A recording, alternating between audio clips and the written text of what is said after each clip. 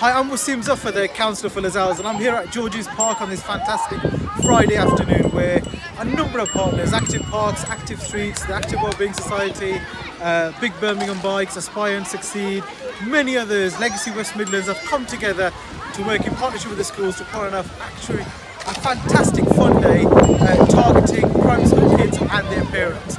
And tomorrow we'll be back here tomorrow morning, on Saturday morning, from 10 o'clock to 4 o'clock, putting on similar activities for the wider community. So please do come and join us. I want to say a big thank you to everyone who's been involved, all the volunteers who've been involved in putting today together. Thank you.